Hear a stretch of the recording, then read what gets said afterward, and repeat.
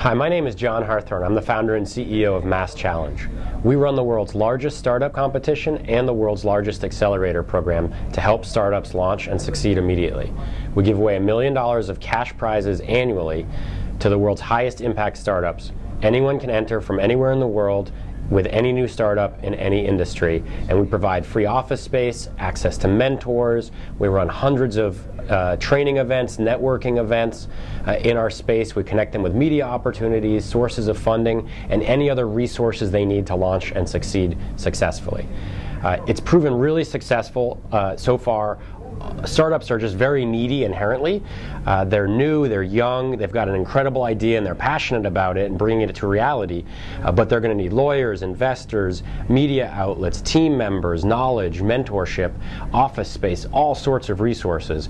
So having access to an accelerator is absolutely important to their success.